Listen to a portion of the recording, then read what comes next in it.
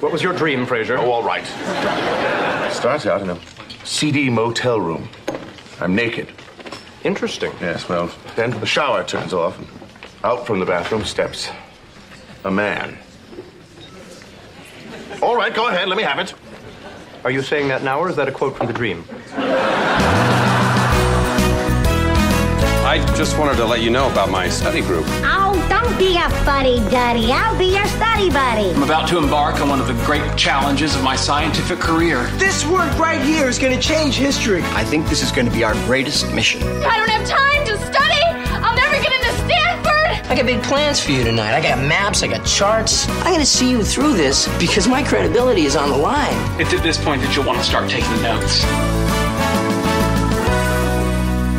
Welcome to the Sitcom Study, the podcast where we contemplate the TV shows we grew up with and search for the truth and wisdom within the tropes and cliches. And today, we are diving into the depths of the subconscious. What are we talking about today, Amy?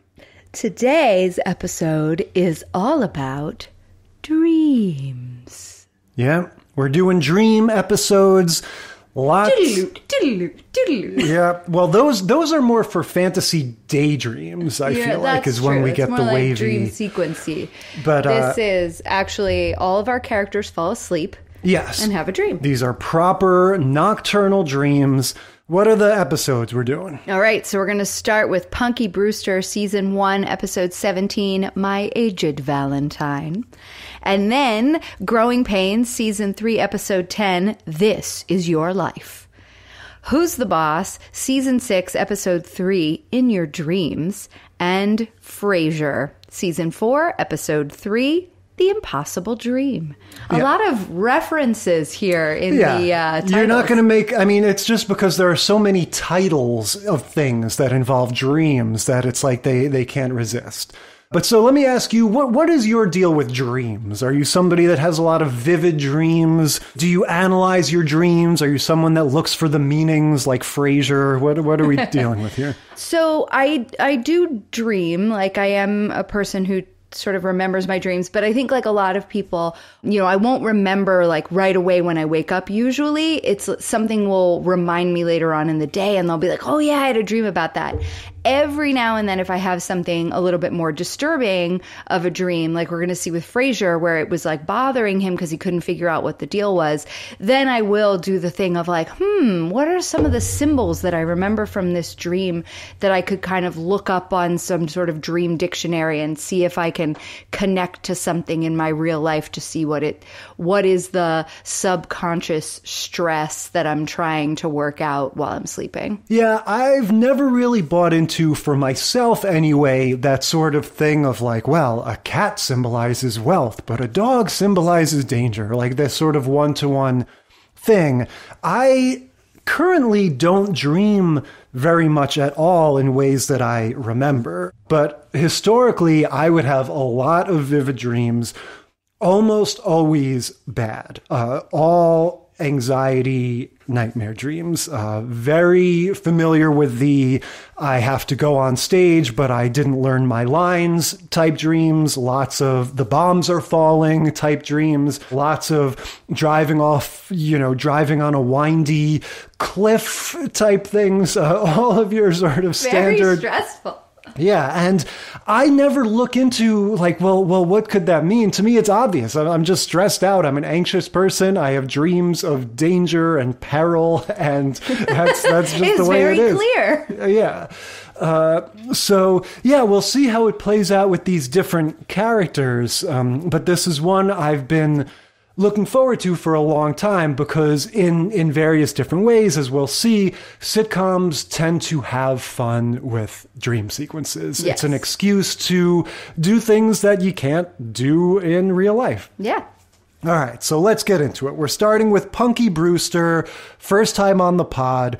What's your history with Punky? Oh, I love Punky Brewster. I was very shocked to hear that she was in third grade. For some reason, I had in my head that Punky and I were the same age and that she saw that Challenger disaster episode that they did that was later in the series.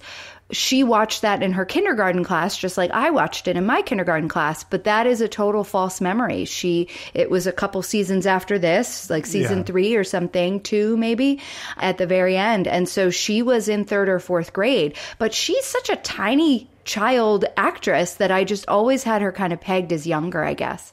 Yeah, I was not into this as a kid. This was one of those shows just like from this bizarro alternate universe where I would go over to a friend's house and they would be watching Punky Brewster. And I was like, oh, this is nice. I never heard of it, like never saw the commercials. It's like we must have just not been on that channel or something. And it was for girls. I mean, it was for kids, but like it's all about punky power. Yes, there's a little bit of a Little Orphan Annie, Pippi Longstocking kind of thing going on here. But yeah, I would hear that name and I thought of it as almost like a Pee Wee Herman type thing where I didn't understand that this was just a TV sitcom character. I kind of thought Punky Brewster, like, who is that? Is this like a person, like a figure in our culture? Like, I just didn't ever really understand what the deal was with her. Now that I've seen the show, I want to ask, boy, were we obsessed in the 80s with the thing of being adopted by a rich family, right? Like you just see that Reagan era mentality on full display where it's like, wouldn't it be so cool to be rich? We don't want to have a show all about rich people because they're snobs and we can't relate to them. We need to have all of our shows be about normal everyday people like you and me that somehow ended up living in the world of the Manhattan upper crust, you know? Oh, that's interesting. And that, you know, you may be getting that impression because it's a sitcom. And so they're in Chicago and the apartment is palatial, even though we know that's not how people live in big cities. But there is an ongoing thing throughout many seasons. Henry is not wealthy. Henry is kind of a struggling photographer. And so if you don't know Punky Brewster, Henry is the older gentleman who is, you know, I mean, I would say late 50s, 60s. He's her Mr. Drummond. Yeah, he's like a grandpa age, you know, who adopted her because, and it takes multiple seasons before that actually happens because the state doesn't want him to be a foster parent because he doesn't make enough money. They live in kind of this rundown building the way he found Punky in the first place. So Punky's backstory is her father deserts their family and then her mother abandons her in a shopping mall.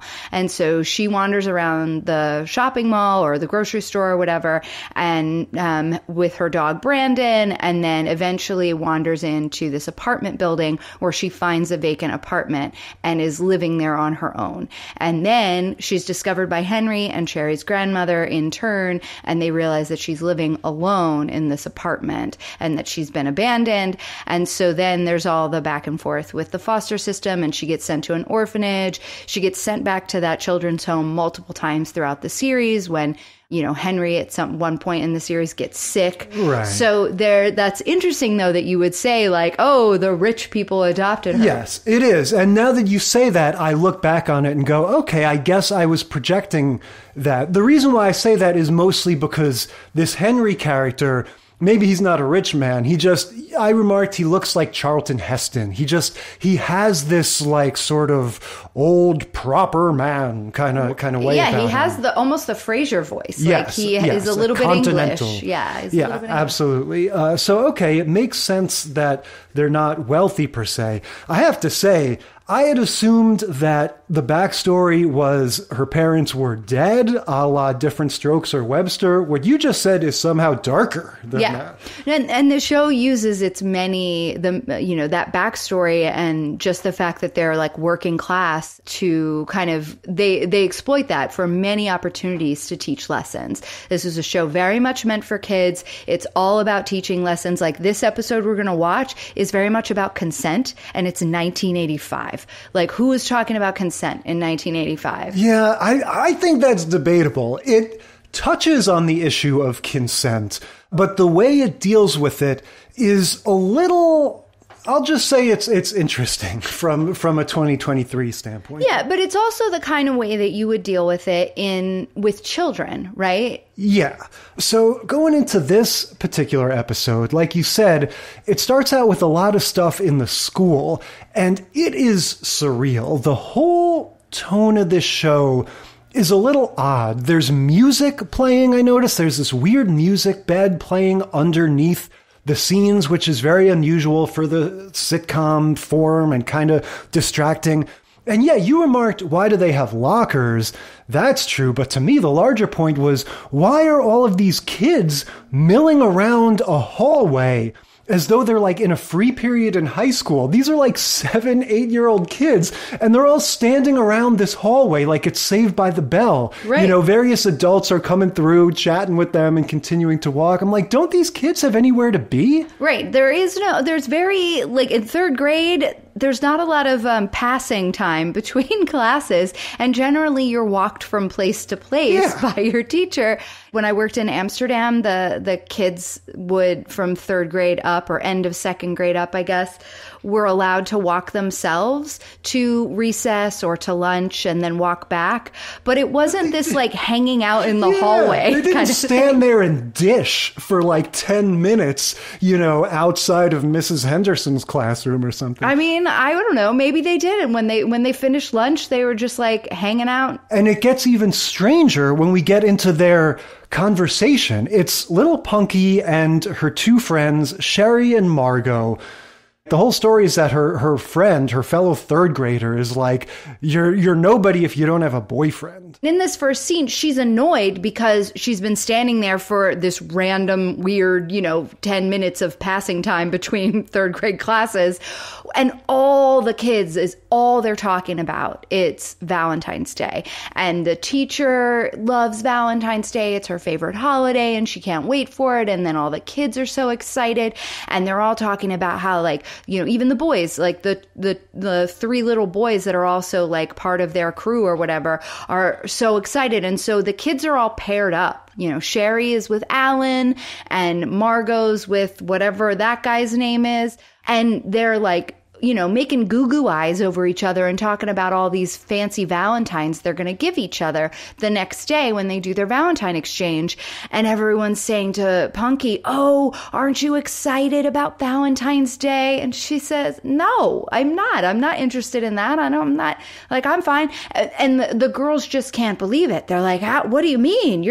If you don't want a boyfriend, you're going to end up alone." And that sort of sets the tone for the whole episode. Yeah, it's one of these, what would be a pretty standard storyline if this were about like women in their 30s or something. It's just the standard, or like teenagers. Like, you could see teenagers having that conversation. But even then, I would be making the remark like, sure, it might feel like that, but it's pretty silly to think you're going to be alone forever just because you don't have a boyfriend now. It's absolutely ludicrous when you're talking about third graders.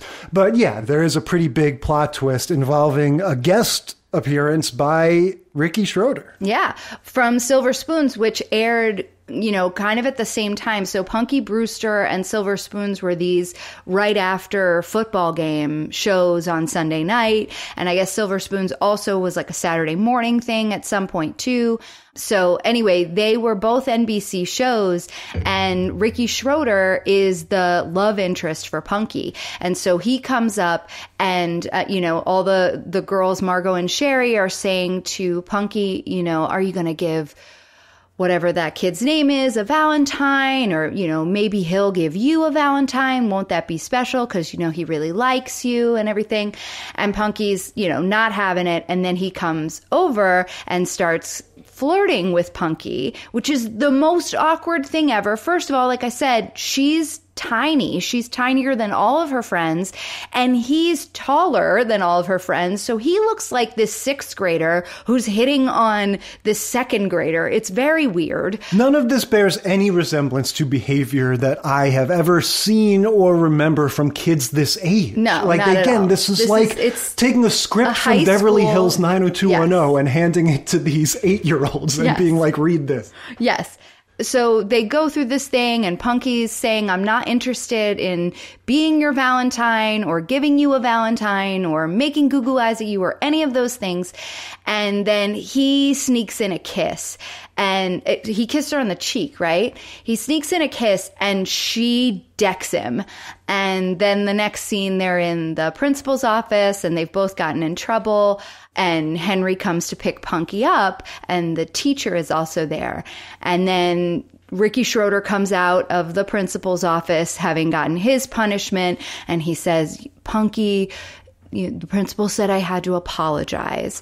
And she says, and this was the part I was like, all right, way to go, 1985 television, teaching all of us about consent. She says, you're my friend, but you're not my boyfriend. I don't want a boyfriend. And if you want something about like, if you want that or whatever, you have to ask before you kiss me. You can't just kiss me. And I was like, yeah, Punky. Yeah, definitely. Henry shows up, her foster dad, and his wording cracked me up. He goes, is it true that you blackened a boy's eye? Right, that's his reaction. But yeah, you're applauding the focus on consent and everything. To me, there was something a little off about the way, he goes, well, what she says is, he kissed me with his lips, right? And so when she's explaining it to Henry. Yeah, and Henry says, well, that was very wrong. He shouldn't have done that, but you shouldn't have punched him, and you still need to be punished. And what he's saying is totally fine. Like, he's saying two wrongs don't make a right, but there's something about the way that it's played that is just a little flipped from the way it would be now, I think. Whereas now it would be like, sure, she shouldn't punch him. We'll have to deal with that. But we really need to talk about the fact that this boy kissed her. Like, that's what would really be the emphasis. And back then, it seems like it's the opposite. No, it's like, of course he can't kiss you. They handled it in a more flat, like we're not bringing this to the oh my goodness kind of level. Whereas I can completely agree with you that if this happened in a school nowadays with kids this young, that boy would not be coming to school the next day. And unfortunately, I don't know that that's the right message either. Yeah. Right. The way that they handled this, where when Henry says, you still have to be punished, the teacher Punky says, oh, I have to bang erasers after school for the next week.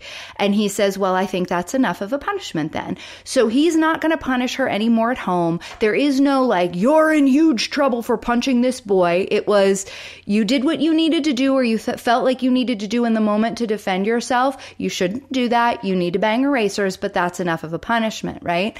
And then the boy comes back out, and this is the part that was like, come on, this is why it's 1980s television, right? So Ricky Schroeder comes back out. They have this great conversation. Punky's like, I'm your friend, not your, I don't want you to be my boyfriend, blah, blah, blah, blah, blah. And then the little fucker leans in to kiss her again, and she goes to slug him again, and they pull the two of them apart. Yeah. He goes, so Punky, you want to kiss and make up? And I wrote, this kid is cruising for a bruising. First time, that's on her. But after that, come on, you can't, you mess with the bull. Like, what are you gonna do? Yeah, exactly. So somebody needs to have a talk with his dad about teaching him that when girls say no, they mean no, not try again. Right. But we sort of leave that aspect of it. What we're focusing on now is the fact that after all of this melee, Punky is still obsessed with the idea that if she doesn't plan for the high school prom, as her friend puts it, right? Because that's the end goal of all of this, right? That's their nest egg that they're planning for, is the high school prom. If the high school prom is 10 years away, you have to plan for it now. Yeah. So her friend Margot puts it in Punky's head that if she doesn't have a boyfriend now, she's going to be alone forever. She's not going to have a date to the high school prom. She's going to end up living with Henry, her foster dad, as just a couple of spinsters, basically. Right. And actually they're back at Punky's house, and they are having a play date, and they're making their Valentines. And the girls, Sherry and Margot, are making Valentines for their boyfriends, and Punky is making a Valentine for Henry, because what she keeps saying to the girls every time they say you need a boyfriend is, I've got Henry. He's the person that I love, and I've got Brandon, my dog. That's all the family, all the love I need.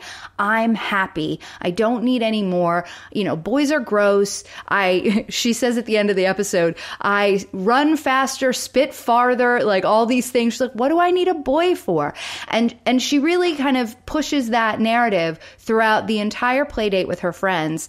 And it doesn't seem like it super affected her until she goes to bed that night. And she's having a hard time going to sleep because she's thinking about this idea that her friends keep saying she's going to be old and alone, but she thinks she'll be fine if she has Henry, and she can't marry the two together. Right. And so the dream is going to be her projection of, what if that's true? What if I end up old and all alone and I'm still here living with Henry? And so we get... And she doesn't think of it as all alone. This is what she wants. She is happy. She's old and she's with Henry, and he's even older. And they have Brandon, who's super old as well. And they're living their lives. Henry's 140. Well, yeah, this begins with a shot of the dog, Brandon, with glasses and like an old lady wig on. Or and like an extra like beard. He looks kind of like a lion because he's a golden retriever. Yeah. So you put a wig, kind of beard shape wig on him. He looks like a lion. Yeah, but it's a pretty funny sight gag, and it lets you know immediately, all right, like that's what we're dealing with here. This is going to be a skit, right? This is the same exact thing they did in Saved by the Bell. I think they do this on The Fresh Prince. It's one of your go-to fantasy things, right? Let's make them old. Wouldn't it be funny if they're old? And we get to do all the physical comedy with everybody who and is in a this child case, acting old. They really go for it. This isn't just like, 19-year-old Will Smith putting on a, funny wig and a cane or something. These are all three of the little kid characters in like really extensive prosthetics and wigs and old stuff. age makeup. Yeah, they really transform them to the point I said they look like characters out of like Labyrinth or The Dark Crystal or something. Like they're really extreme. Yeah,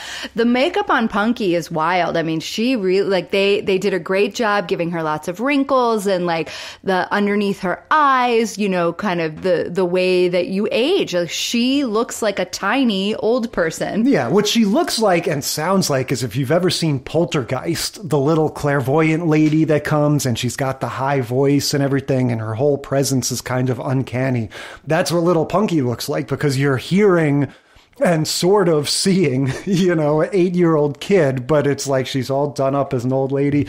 And she's trying to do this voice like this, which kind of goes in and out because she's a kid. So. Yeah, but it kind of goes full circle because her voice is sort of croaky like that anyway. She has that kind of voice. So yeah, it's very funny. And we just get them, it's really just 10, 12 minutes of them milling around the apartment. The friends come in one by one. But like you said, it's sort of a fantasy to her, except for the fact that eventually she's going to lose Henry. He's going to get wooed away by who? The teacher. Punky's teacher has a crush on Henry, which we get a little glimpse of in the principal's office scene. The teacher is kind of trying to, ever since my husband died, I've just been all alone, but I do love Valentine's Day, don't you, Henry? Trying to put the moves on him just a little bit, and he wasn't even paying any attention. So yeah, it was interesting that was sort of brought back in this dream, because in her dream, the way she loses Henry is that he decides he's going to marry the teacher, and they're both, very, very old, and they're going to run away together and get married. And Punky's like, well, at least I have you, Brandon. And then the door opens and there's another golden retriever that's all done up in like old lady stuff. That's Brandon's wife, and Brandon runs out and she sits back down on the couch and she says, Margot was right. I'm old and alone. I'm old and alone. I'm alone. And then she wakes up. We get the beginning of the very first of our waking up in a fit and repeating the thing from the dream over and over again. Yeah. So it does ultimately prove to be kind of a cautionary tale. That sort of, it ends up being a nightmare, sort of what I want to, avoid, what I'm scared of. But then she wakes up, she talks to Henry, and we get all of the sort of messaging and, kind of daddy-daughter explaining that you would expect. We sort of touched on all these different themes now that are related but distinct. We had the consent piece, but you also have the, you're not really alone just because you don't have a spouse type thing. If you've got your friends and your family and your dog, then that's all you really need. Yeah, it's the same messaging we'd be getting if this were, a sitcom about Tina Fey or something, but it's Right. Little Punky. Right. And Henry assures her that she can choose to have or not have a boyfriend when the time is right. And that time could be at any point in time. It doesn't have to be just because her friends are, and she'll never truly be alone because of all of the wonderful people she has in her life. Yeah, I don't know. I found this Little Punky is hard to get a handle on to me. We talked about with Different Strokes with the Tootie guest appearance, how she had a whole different acting style from him and how she was very charming, but kind of stagey and had that how you doing? I'm a little kid, and Right. Punky really has that where there's a truth to her, you really get the feelings you get when she's sad or happy, those emotions really come through. But at the same time, her delivery is so, hi, everybody, what are we gonna do today? Or oh no, Brandon, I guess we can't go to the fair. She just has that old-timey little kid acting style that is a little exhausting. Yeah, there's something to that, though, because I think that Punky Brewster, the character, is seen as being that in her world as well, right? So she is a precocious kid. Punky is this precocious kid who kind of acts this way. And so the over-the-top kind of kid acting style is also a choice that they're making for who she is in this Punky Brewster world.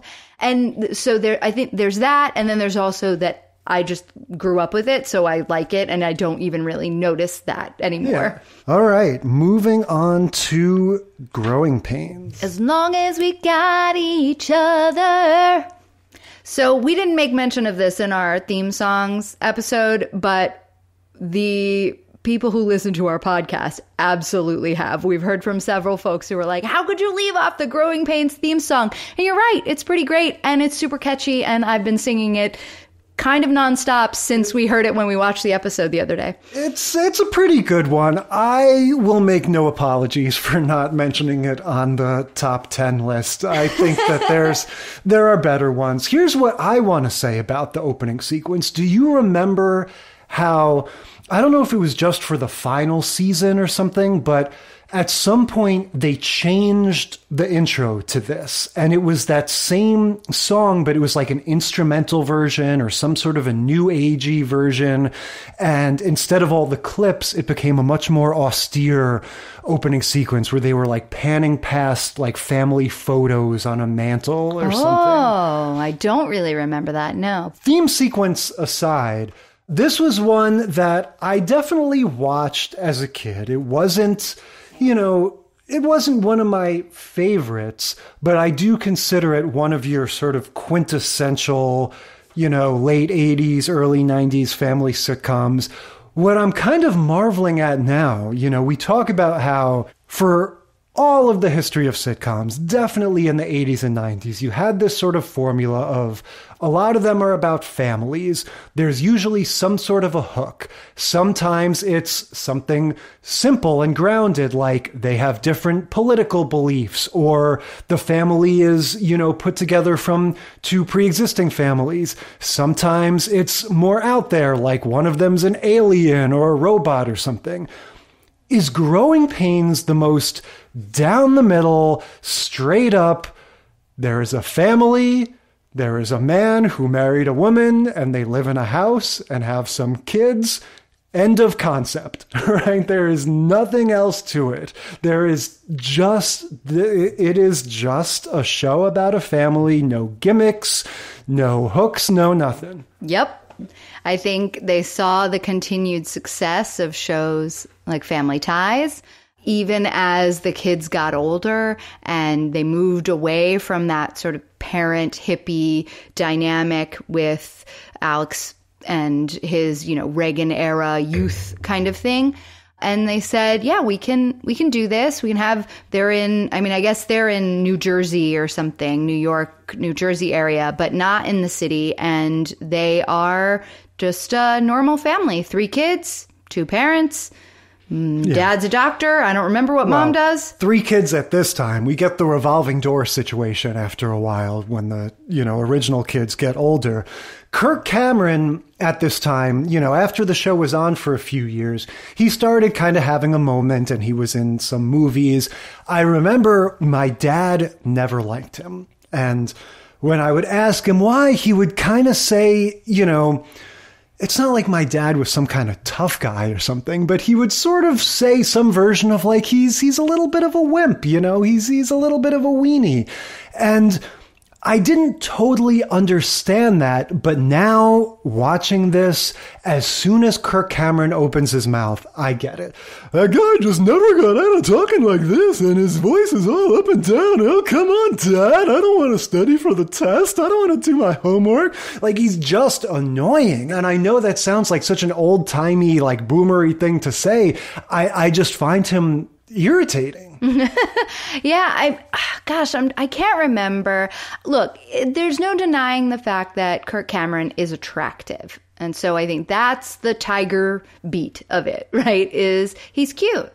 And he was on a famous TV show and he was the older brother. Well, and just when you say the family ties thing, I think that makes a lot of sense. If this is chasing the coattails of Family Ties and you had, okay, Michael J. Fox had this youth about him that as he kept growing up, he still kind of had this baby face and his voice and everything. You always kind of feel like you're talking to a kid, but for some reason it works for him. With Kirk Cameron, for me anyway, it just doesn't. And that's not saying anything about his later in life foibles, turning into now he makes movies that are all like for the straight to the Christian megachurch distribution market. Right, exactly. Kirk Cameron was not on my bedroom wall. Like, he was not the kind of kid or, boy that I was interested in when I was a kid. But I know that lots of people were into him. So yeah, okay. There's something for everybody. Not every guy can be Al Borland, Jay. Well, no, Al Borland he ain't. My God, not every guy can be your type. No, if there was ever an opposite of Al Borland, it is. If you look up Al Borland in the thesaurus, it says antonym Kirk Cameron. Luckily, we don't get much Kirk Cameron in this episode. This is going to be a Ben episode, right? So we're focused on the younger boy, the youngest of the 3 kids. He needs to have his tonsils taken out. He's stressed out. He's anxious. It's a little bit of a contrived setup, I think, how we get this whole thing. But basically, while he's there on the little gurney and they're telling him, just relax. I know you don't want to have surgery, but you have to. And his dad says something like, be a Seaver, Seavers are tough, Seavers are resilient, be a Seaver, make us proud. And he's like, well, then I don't want to be a Seaver. If Seavers get surgery, then I don't want to be a Seaver, Right. This is Home Alone if it was a dream. Yes, exactly. I'd rather not have a family at all. So, he says that, and then they cart him off to surgery. When we get that conversation with the doctor trying to sort of have a little rapport with him as he's, passing out from the surgery, we get this inside joke where he's like, tell me about your favorite TV shows, Ben. And so he says, oh, well, I like all kinds of shows, like Who's the Boss and Moonlighting, and that show that comes on in between them. The little kid on that show is really funny. So guess what show that was, everybody? I'm just going to take a wild guess and say that Moonlighting and Who's the Boss were the shows before and after Growing Pains at this time. You would be correct. And Ben was referring to the little boy being pretty good, and that was himself. Yeah, obviously. So he also mentions Gilligan's Island, which we're going to get a little callback to as he slips into the dream. Yeah, I would say we're going to get a big callback to it because, he passes out from the surgery. It's one of these things where, I guess if you're really not if you're really not looking for it, it's trying to pass it off like it's not a dream, like he's just getting up and escaping from his surgery. He meets this mysterious cab driver outside, and we get another sort of mini trope here. A lot of times, sitcoms will use the dream sequence as an excuse for the celebrity cameo, right? Blossom loved to do that. I think for a while, that was part of the gimmick of Blossom, is every episode, they would have a fun celebrity cameo in some sort of daydream or something that Blossom would have. So in this case, it's the skipper from Gilligan's Island. Yeah, Skipper from Gilligan's Island is the taxi driver. So Ben wakes up. In his mind, he thinks he's waking up before they've begun the surgery because he looks over and they're washing their hands, and he jumps down off the gurney, runs out of the operating room. We get a couple of gags with the gown being open in the back and people laughing at him. And then he runs out the front door, or runs toward the front door, and he bumps into the skipper from Gilligan's Island, who says, where do you want me to take you? This word on my cap isn't here for nothing, so he's got the cap that looks exactly like the Gilligan's cap, the skipper's cap from Gilligan's Island, but instead of the anchor, it has the word taxi written on it. So they get in the car, and the taxi driver knows his address and says, 15 whatever drive. Yes. I would be very scared at this point. If I was Ben and this weird, jolly cab driver that's just laughing at everything you say and saying weird, cryptic things like, don't worry about where we're going, or can't get there from here, like all kinds of weird, enigmatic sayings. And then when he's like, oh, don't worry, I know where you live, 15 Robin Head Lane, that's the address. Like, at that point, I would be like, let me see if I can roll out of the car and, land on the pavement without hurting myself. Get safe. And he says to him, he's like, wait, how did you know my address? And he said, because you just told me. And he's like, no, but you said it before. And he goes, what are you talking about? And then they just let it go. Yeah. So he gets home, and we get what I would say is another sort of, in fiction in general, a sort of trope of dreams and fantasies and stuff. The Christmas Carol / It's a Wonderful Life sort of, what if I didn't exist? What if my family didn't know me type of thing. In this case, there's a Ben Seaver, there's like an alternate bizarro Ben Seaver, who I think is Bobby Budnick from Salute Your Shorts. Yes, Did you confirm it's baby that? Bobby Budnick. He had been on Different Strokes, and then he was in this, and then later on in Salute Your Shorts, he became more of like a bully, right? Wasn't Bobby Budnick kind of a bully? He's a bully. He's more of like your streetwise, like he's a little bit of a bad boy, you know? Okay. Well, so in this, he's a puny little kid. He is, head and shoulders shorter than Ben. He's this little redheaded kid with the page boy haircut. Yeah. He looks like Dorothy Hamill. Don't think we're not noticing the coding that like the redhead kid is supposed to be a little creepy. We're supposed to be turned against this kid from That's right. And as redheads, we are offended. Yeah, it's definitely supposed to, it's supposed to get under your skin a little bit. Like, what is this little sort of hellspawn kid doing here instead of the Ben we know and love? But so, yeah, it's a lot of like, the new Ben has this weird sort of like, I'm peachy keen and everything's swell and gee willikers, Dad. Like this weird Leave It to Beaver energy that sort of pervades the whole family. And I don't know, I guess we're supposed to understand, like, well, the real Ben is a little mopey and jaded. And so at the beginning of the episode, we get the scene of Ben's last dinner, last supper or whatever, before he has the surgery. And we get the shout outs to him being kind of a glutton. Like, he always wants to eat sweets. He overeats. He just piles on his plate. He wants to play video games, but none of his family's into video games, so they don't want to play with him. The Super Vito Brothers. Right, because they can't say Super Mario Brothers. So he's got the actual Nintendo games, like the old gray Nintendo sort of rectangle games. And he's like, you want to play Super Vito Brothers? And no. And then his dad says, oh, I'll play with you. And he's like, yeah, you're bad at it. I don't want to play with you, Dad.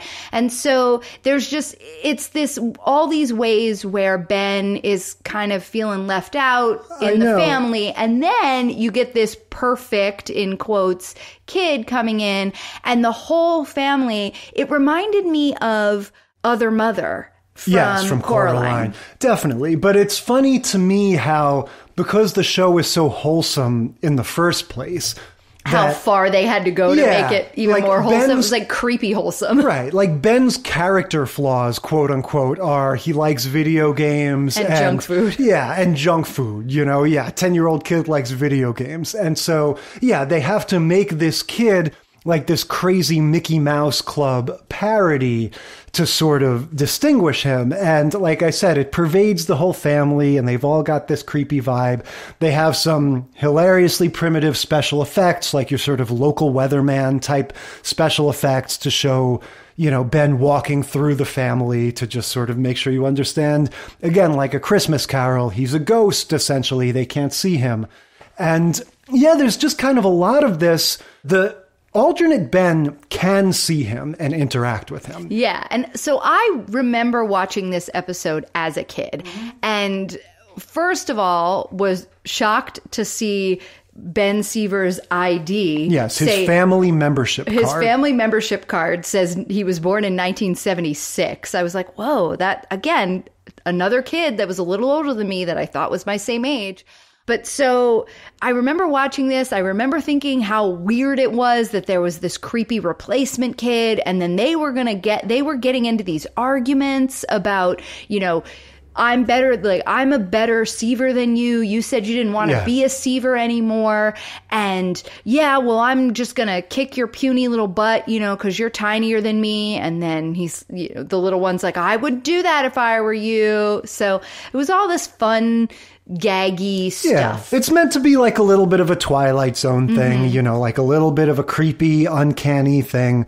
And ultimately, of course, it's meant to drive home, there's no place like home. I shouldn't have ever doubted my commitment to being a Seaver. I shouldn't have said that. Of course, they hilariously show you the clip from earlier that episode as though you're at the end of a 4-hour movie. And it's like, oh, you might not remember this part that we subtly introduced at the beginning. So let's play that part again. We'll play that again. And you said you didn't want to be a Seaver.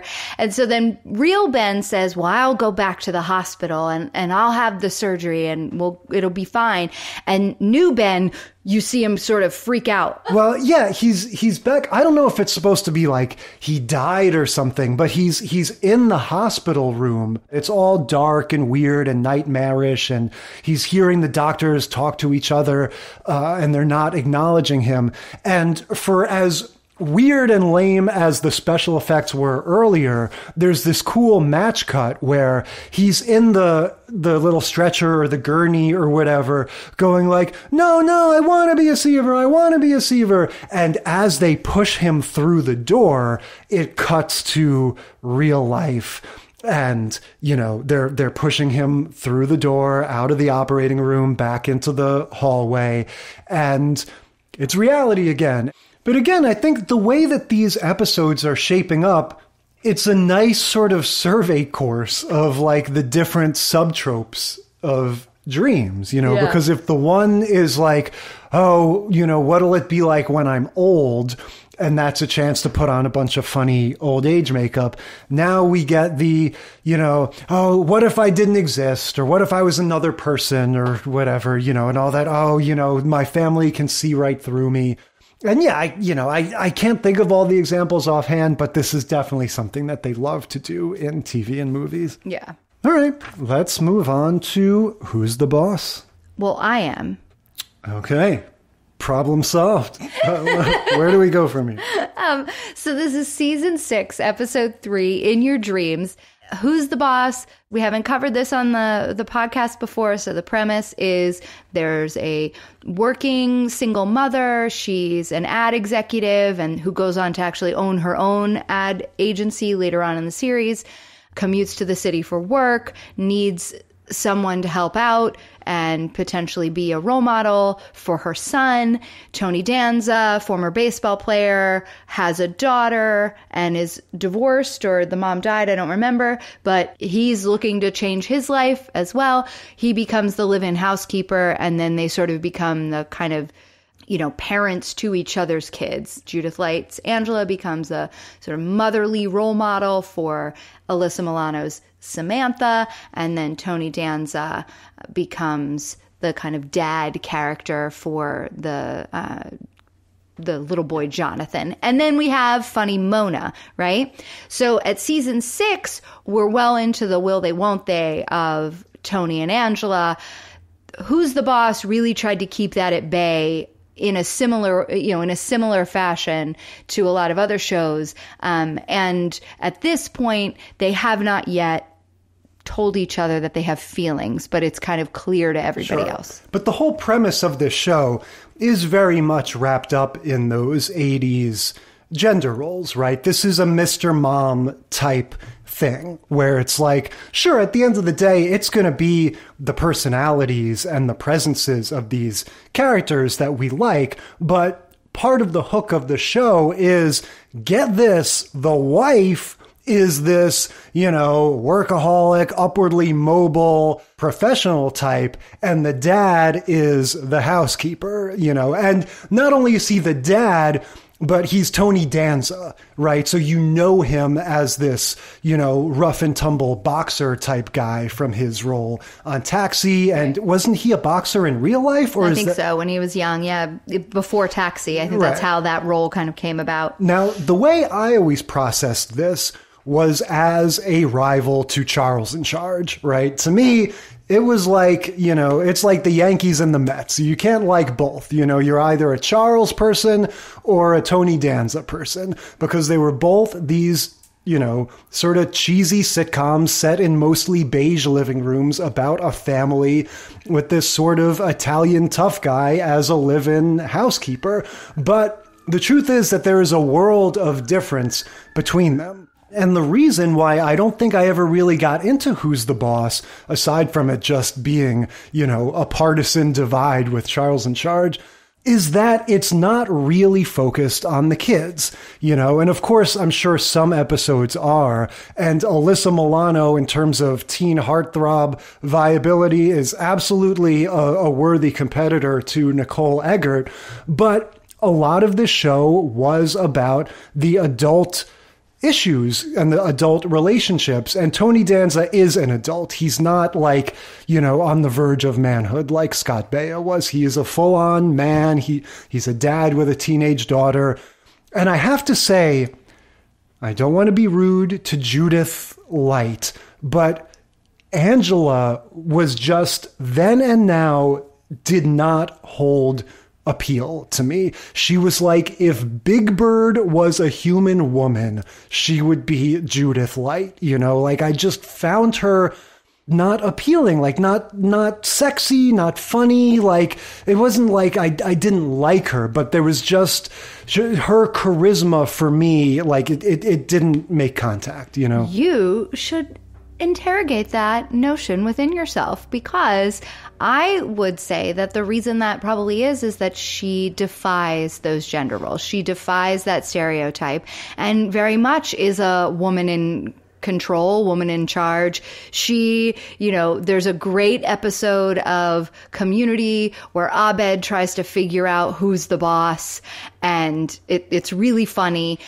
I would say over and over and over again, Angela's the boss. Angela is the boss. Sure. She is the boss. And I think there were oftentimes, and that was the press around it at the time, very much felt the same way as you, that she could not be this leading lady. That's why they had to have Mona in there as this more feminine, kind of fabulous character. But I disagree. She is tall and lanky and asymmetrical. She has a big, long face. You basically are dating her. Well, you're not that tall, frankly. That's true. I'm not that tall. I absolutely would not rule out those kind of biases. But that said, the way I experience it is not butting up against her challenging those gender roles. It really is just a matter of charisma. The same way I just don't like Dennis Quaid. It's not anything about him. He's not a bad actor. I just don't get excited when he shows up in a movie. And for me, this Angela character was kind of like that. For that matter, to an extent, this whole cast is a little bit like that for me. You know, the boy, also the teenage boy. Again, I was ragging on Kirk Cameron for being a little bit of a weenie. I think I have to put this kid in the same category. He's not even really a teenager. He's a little kid still. You would think that by the sound of his voice, but I think he is a teenager. You are just not a Who's the Boss fan. I demand manly men manhood and feminine testosterone. So this episode, though, another dream episode written by Daniel Palladino, who we know from his wife's fame, and he is often a producer on her work. But Amy Sherman Palladino did Mrs. Maisel, Gilmore Girls, Bunheads, a whole slew of shows. Yeah. So it takes a while to get to the dream element of this. The basic story of this episode is that Tony has to house sit for their friend, right? It begins with this sort of chaotic scene. The kids are leaving, everyone's blah, blah, blah, blah, and their friend is like, kind of guilts him into house sitting. I have a cat. You need to take care of my cat. You need to take care of my apartment in Brooklyn. So the important thing... This is Tony and Sam's former neighbor from their old neighborhood where they used to live. Right. And she is a recurring guest star, Mrs. Roselli or something like that is her name. And she comes in and she's like a thorn in Mona's side. And she's this fun little foil. And so she's going on a cruise and she says, thanks for letting me borrow your luggage. And also, emotionally blackmails Tony into pet sitting her cat. So he's going to spend the weekend or the next week or something in the city, back in Brooklyn, in his hometown. So we get to see some really nice return to what his life was like moments. Yeah, which basically involves meeting a few of his old friends, right? We meet his neighbors, who's basically a married couple and his sister. Sister-in-law, something like that. Yeah. He comes home, he meets his friend, and they're going to go bowling, and then Angela shows up. She wanted to surprise Tony. Yeah, she felt bad that he sort of got guilt-tripped into doing this. And so she was like, well, if he has to go spend this next week in Brooklyn, at least I'll come hang out with him. And again, we're in this season 6, so they have not said that they love each other or how they feel about each other, but it's really apparent over and over and over again throughout the series. Tony Danza, for his part, was against them ever being together. Like, he very much felt that the premise of the show was that friendship and love that didn't have to become something else, even if they really cared about each other and they were so embroiled in each other's lives because they were raising each other's kids. But so she comes to visit him and realizes right away that she's out of place because she is this Connecticut girl and now she's in Brooklyn with these working class folks. The ladies, the way that they're cast, the way that they're sort of characterized seemed odd at first, and then it sort of clicks in. Like, everything about them is just supposed to be the opposite of Angela. You're saying how she represents this challenge to the sort of status quo, the sort of retrograde gender roles. They're like, we sure love those gender roles. The one thing that we live for is being pregnant. Like, she says straight up, I used to have a job. I used to kind of control my own fate, but now I kind of like it letting Joey take care of all that. They're just advancing this sort of old school mentality. We like being wives. We like being moms. We like staying home. Just everything that Angela isn't. Right. And again, I think they do an okay job with it. Because they're presenting it without judgment, right? They're saying that, like, I'm choosing this, I want this. So yeah, I could have worked, I could have done that, but I kind of really like raising the kids and making food, and that's an okay choice too. Well, right? you gotta. They're not trying to come down on that as the wrong choice. No, again, in the context of when this is coming out in the mid '80s. The only reason we have this show is because those norms are accepted by society, and there is a funny irony in the woman being the, yuppie success story and the man being the housekeeper. So yeah, it would make a lot of sense that at this time, everyone involved would be sympathetic to these women, whereas now you know, if you had characters like this, they would be conspicuously old school. You right. know? It would be more of a caricature. But I think they are going for a caricature here. And I think it's on purpose. Yeah, but it's like you said, it's like a warm-hearted caricature. Yes. And they do it in a nice way. And when it gets flipped and we go into Angela's dream and she has become this caricature and she and Tony are married and she has, you know, she gave up her work long ago and they've got a ton of kids and she's hugely pregnant and he's asking for breakfast and they're living in the apartment and, you know, it's all Brooklyn life. She's imagining. They have a conversation on the balcony about it. And he in her dream is like, why would you want to work? Why would you want to leave this? And she's kind of struggling to say that, you know, she is happy, but she would like to do other things as well. And that's okay. And Dream Tony can't handle it. He's like, well, if, you know, you want to leave me and you want to go do other things, I guess, what am I going to do? I'm going to have to cook and take care of the kids and clean. Can you imagine me, a housekeeper? Blah. And he's the one that really, they're making fun of this man thing, the fragile man of not being able to handle the changing gender roles. And they really poke at that through Dream Tony's speech. But then Angela wakes up and wants to have that same conversation with real Tony. And that, I think, is an interesting conversation. Yeah. So we sort of brushed by what the whole dream was. Yeah, she dreams this alternate life that she had, where she and Tony are a married couple and where basically they are living the lives that these neighbors have. And, you know, it's similar to Punky Brewster's old age thing in the sense that it's kind of like you wake up in this other world, in this other life, and, you know, we get to see you kind of mill around in that for a few minutes and we have a few gags. The interesting thing about it is that ultimately it's, you know, kind of similar to the other ones. It's like it starts out as a dream, like, oh, this might be what I want. And then it sort of mutates into like, no, what I really want is my normal life. Right. Or some variation on that, right? Because you can tell from the moment Angela arrives at the apartment that she is there because she wants to have some alone time with Tony and maybe have a deeper conversation about how they feel about each other or just spend some time with him where the kids aren't around and Mona isn't around. And you see her disappointment when she realizes that he's having a blast with his old friends. And she immediately starts to feel out of place.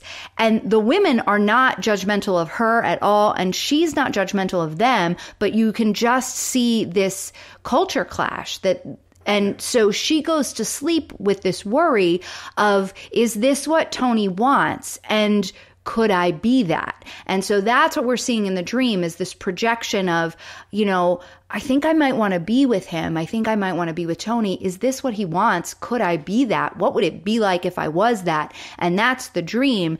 And even in the dream, she realizes that she can't really be that. And so she wakes up worried, wanting to have that same conversation with real Tony about what it would be like to maybe be together. Yeah, she, in a sense, the dream is almost like running the simulation of like that other world, that other path, and coming to the realization that no, she still veers towards having a career and all that. Like you said, she has this conversation with Tony out on the balcony. And then, yeah, when she wakes up, she's still, I don't know, she's just like making these jokes for us, the audience, I guess, because she's going like, can we talk on our usual spot?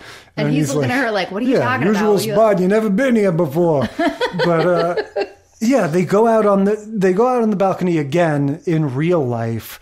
And yeah, I don't know what she just kind of says like, oh, do you ever think about, you know, if we had a different life, if we were together? Well, she says, do you know, are you sad that you didn't do this, that you didn't have, you know, the wife and everything? And he's like, no, I love my life. I mean, you know, my life's great. I get to live with you guys. This is what a great role model you are for Sam. This is so wonderful.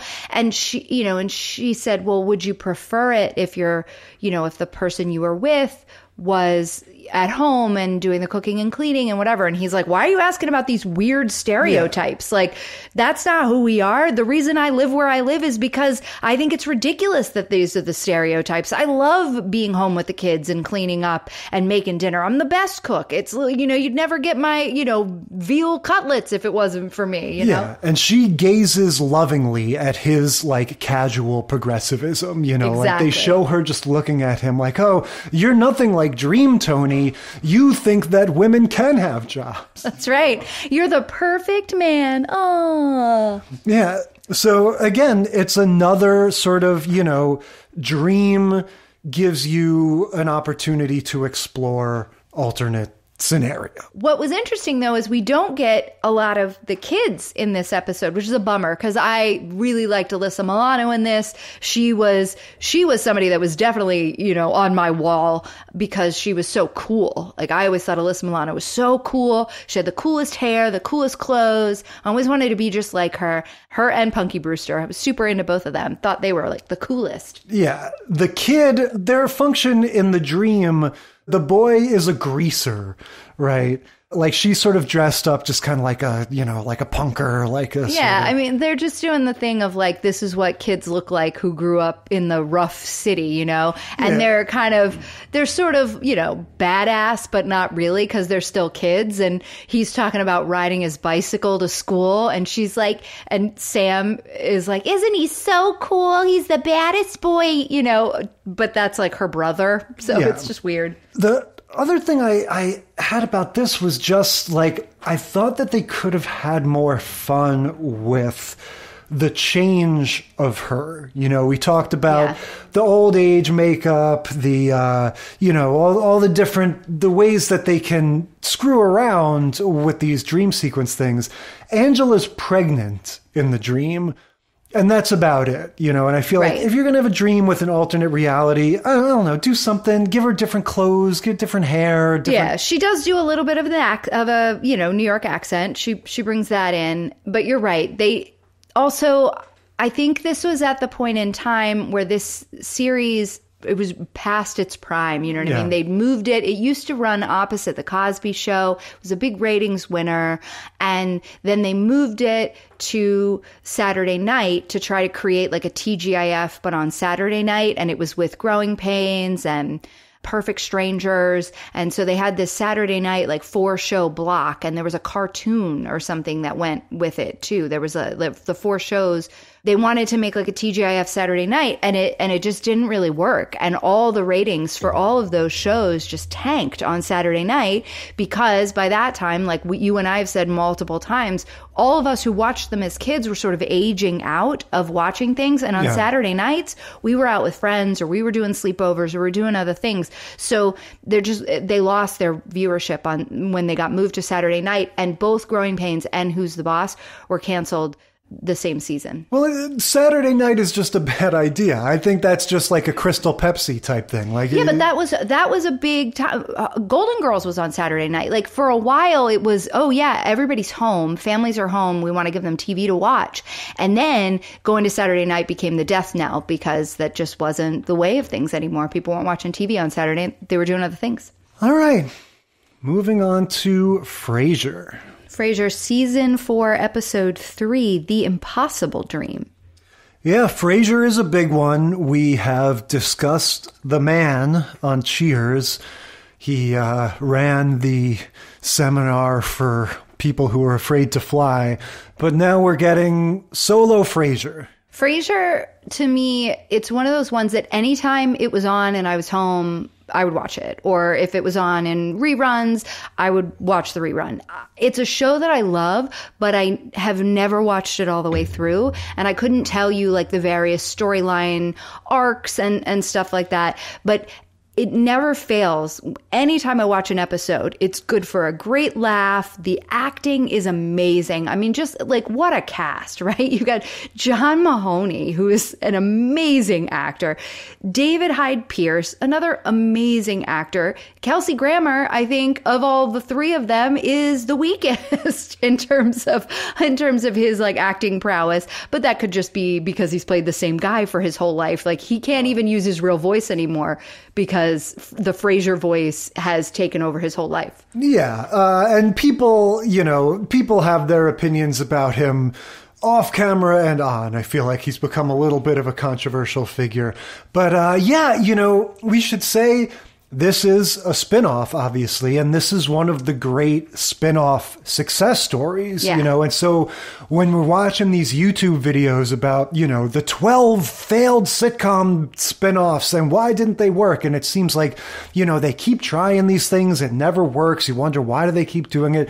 It's because, like, once in a while when they hit the jackpot like this, it's amazing. And I think the reason why Frasier is so successful is because they honed in and chose the one thing that they were going to take from Cheers, and the rest of the DNA of the show is completely different and new.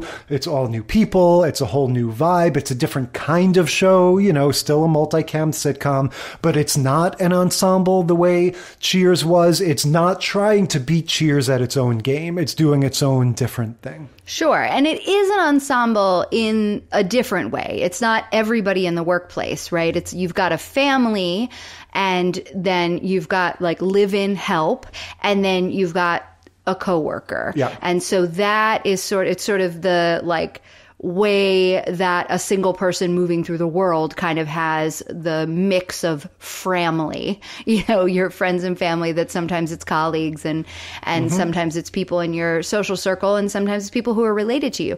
But so I think the thing that Frasier kind of always got right is that they were able to balance the Frasier's whole thing of being sort of high class and snooty with his dad, who was the down to earth retired cop kind of energy. And then you had Niles, who also had that upper crust kind of snooty thing. Yeah. But then you had Perry Gilpin, who played Roz.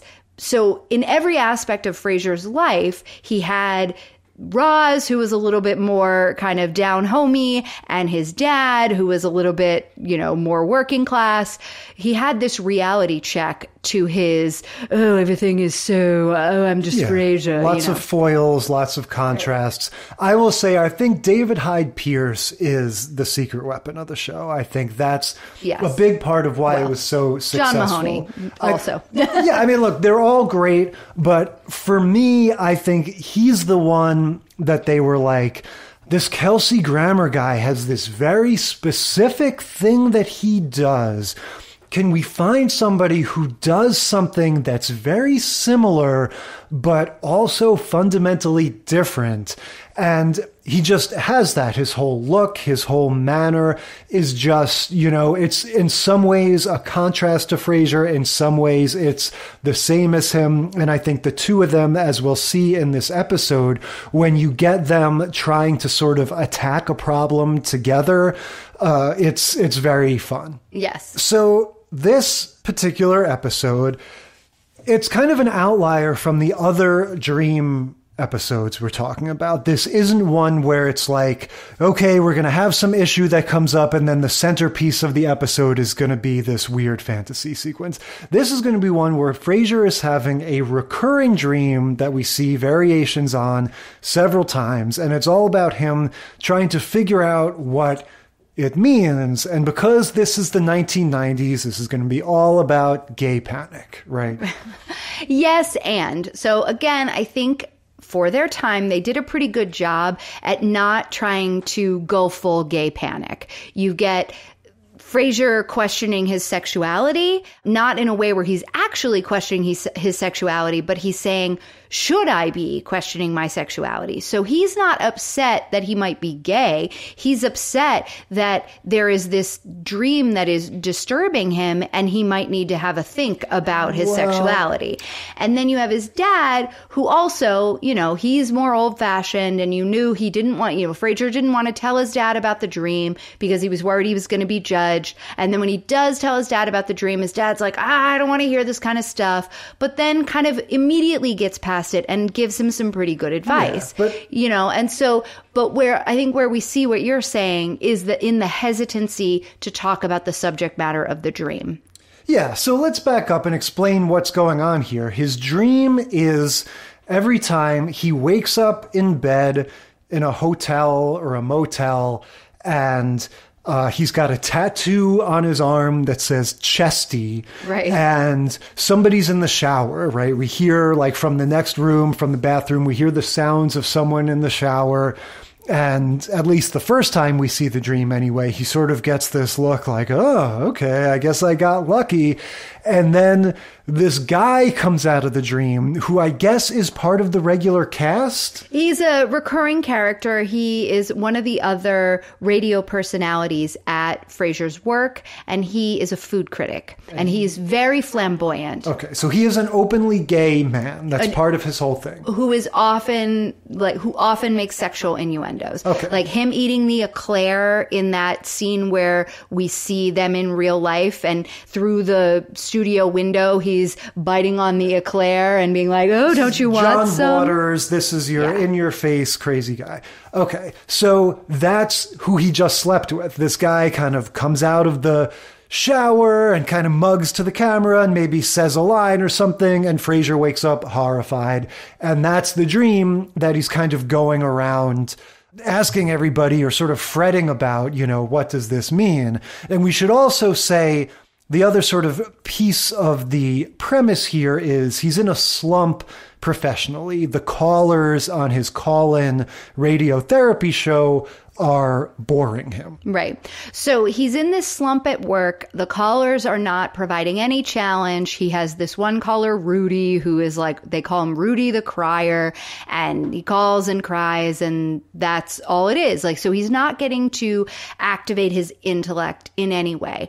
And that will come, we'll find, we'll hear more about that later. But so the first person that he goes to tell his dream about and try to figure out what's going on is Roz. She offers him zero help and then just spreads the gossip around the office. Yeah. He's going to try to obscure the whole truth about his dream in different ways with his different conversation partners. So at first he tries, tell them about the dream, tell them it's about a coworker, just don't tell them who or the gender. So that's what he does with Roz, but sort of by process of elimination, it comes out that he's talking about Gil, that's this guy, and word spreads like wildfire, and like you said, he doesn't get any insight. Right. And then the next scene, we are in the coffee shop, which at this moment, I got up to go get a cup of coffee because Frasier always does this to me. Every single time Frasier and Niles are sitting in the coffee shop having the scene, because there's always at least one in every episode where they're in the coffee shop, having the scene where they're drinking their coffee, it makes me want to have a cup of coffee. It's the 90s. It's, between Friends, Frasier, the rise of Starbucks. Yeah, we loved our coffee. I have to say, this scene, this is what I'm talking about, with the two of them sort of attacking a problem together. And some of the quotes, their hoity-toity way of talking to each other. When Frasier tells Niles, he basically does the asking for a friend thing. Yes. And Niles goes, oh, Frasier, that gambit hasn't worked since we were in knee socks. That's his way of saying, since we were little kids. Yeah. So the two of them are trying to figure out this dream. And this is where I say we get a little bit of the 90s gay panic stuff. Now, you're trying to draw this distinction between like, well, he's not considering his sexuality, but he's considering it or whatever. The bottom line to me is, anytime it's suggested, like Frasier, this might be, the phrase that Niles uses later is wish fulfillment, but anytime it's suggested, you might have some sort of homosexual component to your psyche. There might be something going on there. He sort of gets up and spins around and gets all flustered. No, change the subject. Yeah. And again, it's the 90s. It's played for laughs. Right, because we weren't allowed to be on a spectrum of sexuality in the 90s. You were either straight or you were gay. There was none of this, like, I'm on my way to, I'm in between this. And that being mischaracterized was just not okay. It's the same thing as you throw like a girl or something. It's just like, it's not okay to call a straight man gay. full stop. And so we get that, we get that We're going to pull that clip out of context and ruin you. Jay is going to be canceled forever because he took a big pause before he said that. Like Parker Lewis style. Parker Lewis style. Yeah. And I just felt like, dude, you're a therapist, like you're a psychiatrist. It's not okay to have this like heebie-jeebie, oogie-woogie, oh my God, like we can't talk about gay stuff, like this idea that I could not possibly acknowledge that possibility in myself, for a therapist was quite alarming to me. Yeah, no, and that is a point well made, because you're absolutely right. And I think when we see the other side of that, when he's trying to get beyond that, is when he's having the same conversation with his dad later on, because he is the more progressive one, right? So like in that situation, Frasier is the more progressive one. And so he's having to be more open and talk about it in such a way that will help bring his dad over to the side of, you can talk about being gay. And that is truly when he starts asking, should I be questioning my own sexuality? Whereas earlier on, when he's having the conversation with Niles, he won't hear it. He's like, I'm not questioning. Like, this dream has to be about something other than the fact that I'm questioning my own sexuality. I know I'm straight. I'm fine. That's not what this is about. Let's keep driving. Let's keep pushing. But the inability to talk about it and the uncomfort that he displays for comedic effect is absolutely a sign of the times. Yeah, definitely. Again, it's just like, but come on, guys, he's gay. He might be gay. Come on, it's funny. It's funny. Like, you absolutely get that vibe. But so the story, again, unlike our other episodes, which sort of focus on one central dream, he has this sort of trial and error approach to figuring out the dream. There's this idea, as Niles puts it, if you figure out what the dream means, then it passes from your subconscious to your conscious mind and you stop having the dream. So it's a matter of going, okay, the gay guy in the shower symbolizes, my pet rock from 3rd grade. And so now problem solved, so he keeps trying these different interpretations. I thought it was very funny. He and Niles do this like stream of consciousness thing where they're like, well, I think this is sort of like a Carl Jung thing of like, let's analyze the specific objects, right? No detail is too small. So he goes, okay, well, I had a croissant, food, butter. I'm on a diet. He goes, I'm on a diet. Do you think that could be helpful? And Niles goes, yeah, you could stand to lose a few pounds. But being about food is one of the interpretations that they try. And so we see again and again him having the dream, like these different variations of like, who's it going to be this time or whatever.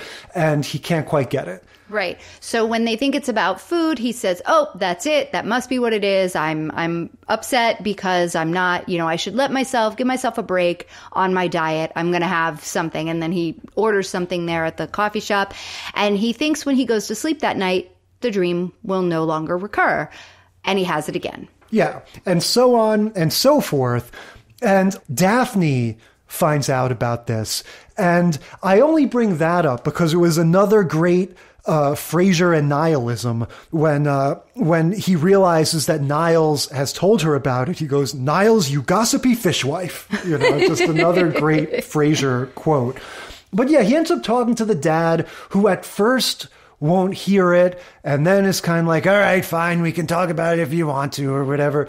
And yeah, he's like, well, I have no choice but to confront the possibility that I might be gay, and he kind of like stares the abyss dead in the eyes. But then it's like one way or another, he comes to the realization of like, oh no, it's Chekhov's professional dissatisfaction, Right. That was from the conversation with his dad. So earlier they have a coded conversation with the dad, with John Mahoney. And because Frasier and Niles think that Hester or Chesty on his arm comes from their mother's name, Hester. And maybe she had a nickname that was Hesty. And so they have this like coded conversation, and Frasier, again, is like, you're right, this is just an Oedipal dream. That's all it is. No big deal. Goes to bed, has the same dream again, only with a few changes. And then, we go on about the episode. So when he has the talk with his dad, he has the moment where, like you said, he is like, okay, I think I need to really interrogate my sexuality. And his dad's like, Frasier, you can do that, fine, but, you're straight as long as I've known you. You know what I mean? He just points out, like, you're 40-something years old. Like, you already would have known. Yeah. Like, you were a kid that was always exposed to any type of thing that you wanted. You were never held back in any way. And Frasier's like, you're right, I was very sensitive. Like, I probably would have come to this already if that's what I was interested in. Frasier's having the same thoughts, I think every straight person has had at some point or another, where he's going, well, I wasn't good at sports, or I wasn't, like everyone has that moment where they're like, oh, gee, I don't know. But yeah, his dad sort of shrugs it off. Right. I also want to add, when his dad first gets all uncomfortable, when he first introduces the subject, he immediately grabs a sponge and starts cleaning the outside of the refrigerator with a sponge, a dry sponge. He's going to keep himself busy so he doesn't have to have this conversation. I thought that was very funny business. But I feel like it's one of those things that, like, as Frasier is sort of talking his way through this, he kind of takes himself back to the professional, sort of slump he's in. Yeah. Right. And so his dad says, well, if nothing else, you've had your nose in these books all along. Like, it probably means nothing if you can't find it in the books. And Frasier goes, Dad, that's it. I've had my nose in these books. This is what it was. The whole reason for this dream was that I had nothing intellectually stimulating at work. And so my mind has come up with something that will be intellectually stimulating for me. Oh, joy. Oh, rapture. I'm not a gay. Yeah. That's pretty much it. He's relieved to solve his dream, like we said before. And so I guess he does. But then he has the dream again, right? Right. So he has the dream, and this time Sigmund Freud comes out of his bathroom. No, he knocks on the front door. Because Frasier wakes up, there's no tattoo on his arm, there's no shower running. He's like, all right. Or he wakes up in the dream. Yeah. And he's like, all right, great. This is, the dream has changed. It's different. Now I can just go back to sleep. And he lays back down to go back to sleep in the dream. And there's a knock at the door, and it's Freud. Yeah. But he comes in and is like, great, you solved the dream. Congratulations. And at first Frasier's like, oh, of course, this is the perfect, like, victory dream, being congratulated by Sigmund Freud. And I have so many questions for you, he says. Yeah, and he basically, Freud gets into bed and is like, let's do it. Yeah, he's like, well, I'm happy to answer all of your questions, but first, and he gets into the under the covers in the bed, and Frasier is like, oh, okay. Just like giving in to the fact that he's going to have homoerotic dreams. Yeah, I don't know. This one, I think this was a pretty fun episode, but almost not part of the trope. I feel like they don't use that trope of the dream in the same way. But then again, Frasier being a psychiatrist and that being the premise of the show, it sort of makes sense that they would do something different with it. Right, that they would take the dream sequence aspect into this recurring thing that he was trying to work out in real life, rather than have the whole working out of the thing happen in the dream, which is all of our other shows. That's what they do. They have the person in the dream sequence realize the error of their ways, and or have some moment of clarity where, the subconscious becomes the conscious, and then they wake up.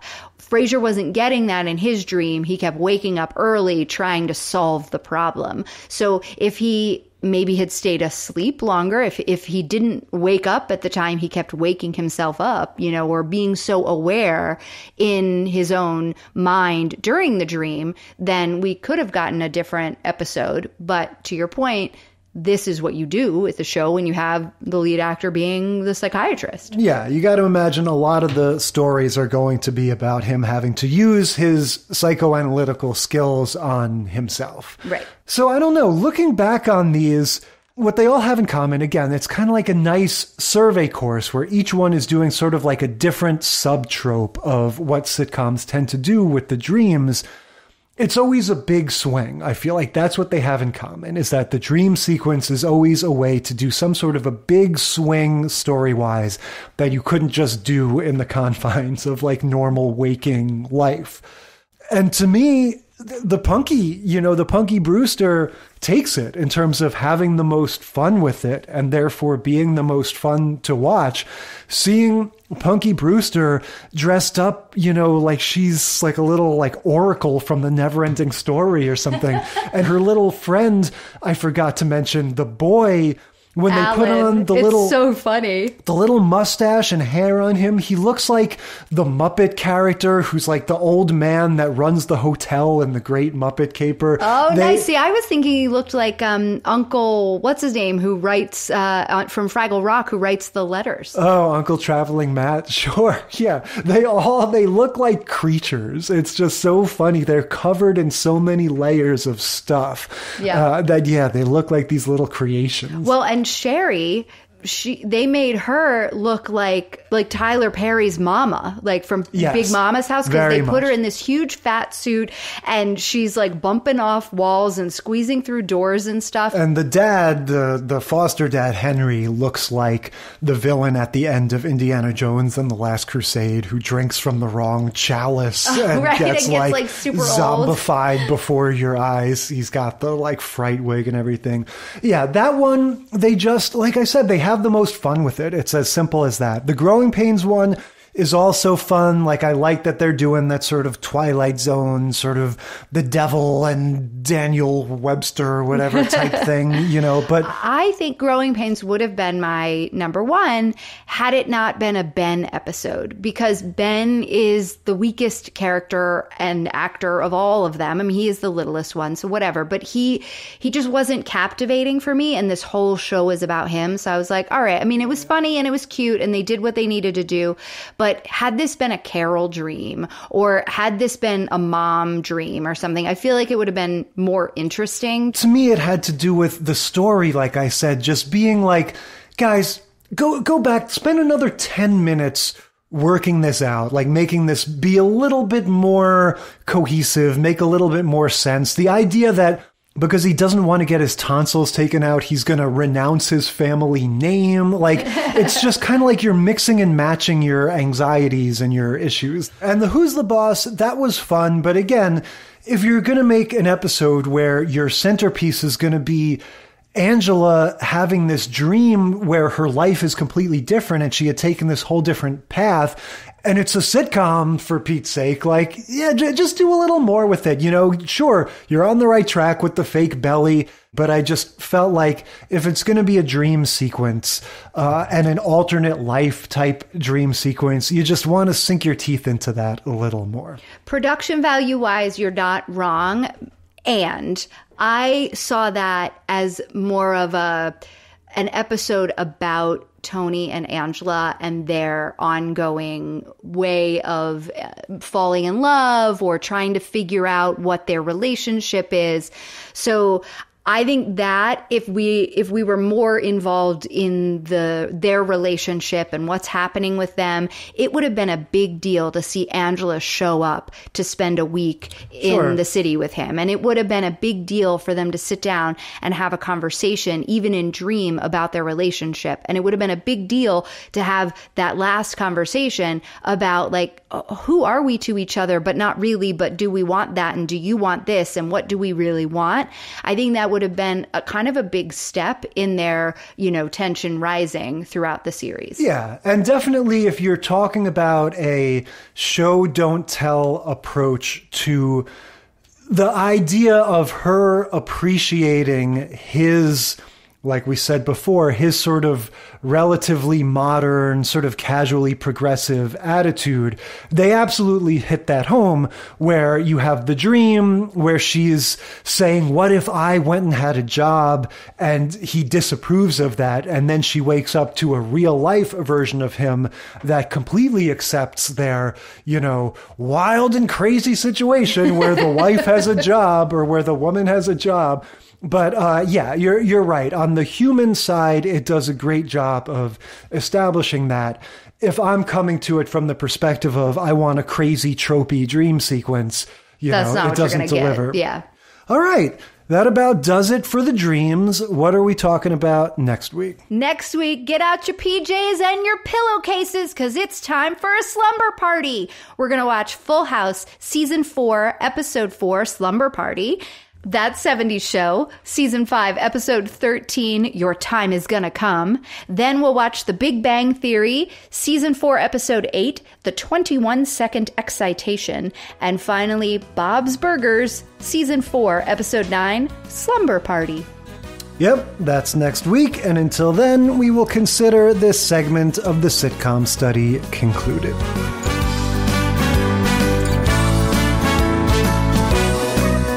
Thank you for listening to the Sitcom Study.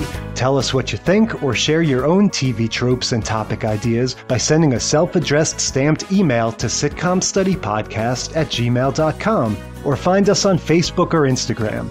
And if you like the show, consider leaving a rating or review on your podcast app. It helps us boost those precious Nielsen ratings. The Sitcom Study is recorded in front of a live studio dog.